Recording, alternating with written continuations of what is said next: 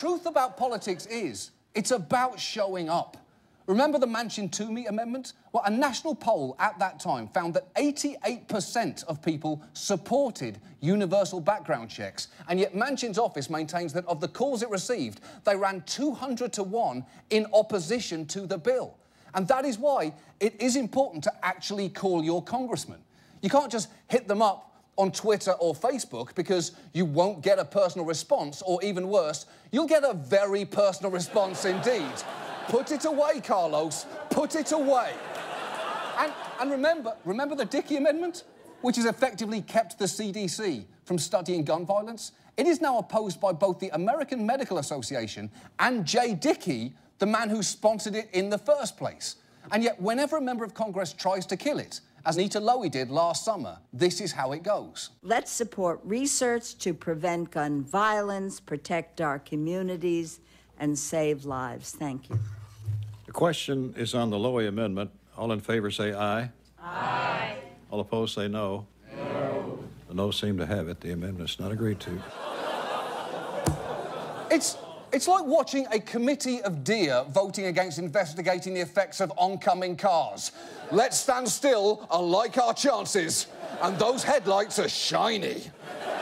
And if you're thinking, well, I'm sure after Orlando, if someone tries that, they'll succeed, because we're all paying attention now. Well, here's the thing about that.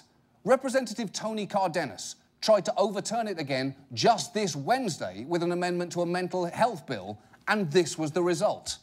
All those in favor will say aye. Aye. All those opposed say no. No. Opinion of the chair, the noes have it. Are you fucking kidding me? That happened 4 days ago, and I'm guessing that you're hearing about it for the first time now. To be honest, we only found out about it yesterday, and we've been working on this story all week. And look, the Dickey Amendment is emblematic of a chokehold the NRA has over even basic gun data, and it should obviously be overturned.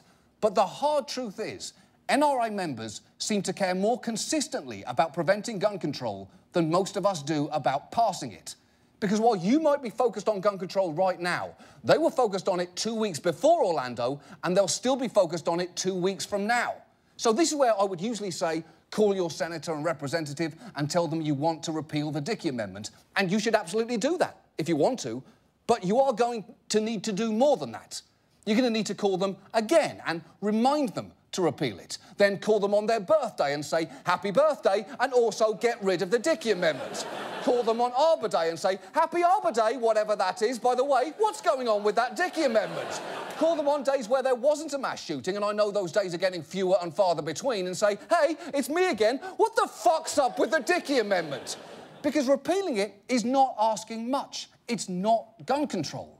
It's enabling us to have an informed conversation about what that could look like. And if and when a proposal you like is on the table, you're going to have to make all those calls again. Because remember, it doesn't take much to outnumber the NRA. Planet Fitness members outnumber them. But it is time for us to learn what those members haven't. If you want to see serious changes, you actually have to show up every fucking day. And now, this. And now.